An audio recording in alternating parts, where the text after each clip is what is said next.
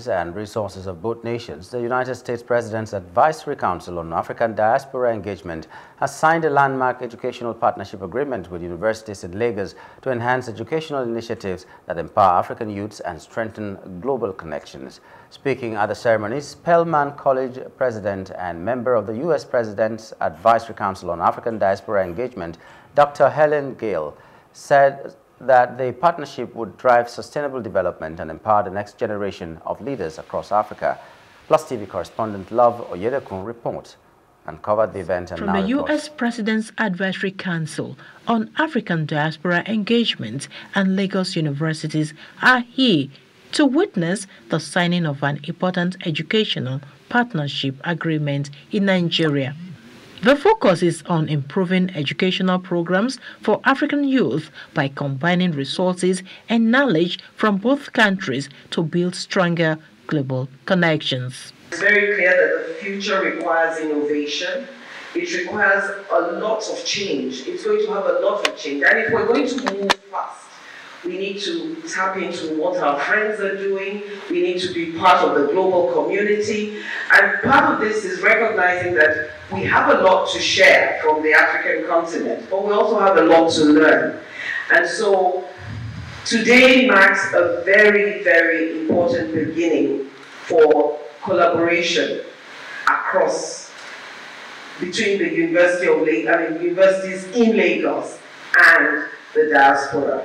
The president of Spelman College and a member of the U.S. President's Advisory Council on African Diaspora Engagement, Dr. Helen Gale, highlighted the significance of cultivating talent and creating inclusive educational settings that go beyond geographical boundaries in her speech. At Spelman, we use an intersectoral lens on issues impacting Africa and the diaspora. We have had great success providing exceptional education to women of African descent who leave our campus and go on to be change makers in our nation and around the world. In fact, our tagline is a choice to change the world. So we are thrilled to be helping to develop the next generation of women of African descent who believe it is their birthright to make a positive impact on this world.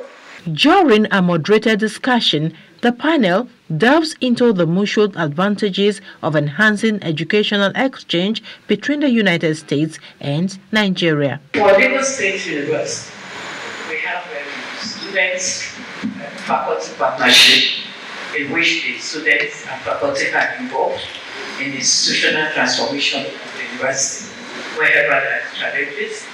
And then we have the interdisciplinary collaboration between the faculties and the departments for the university.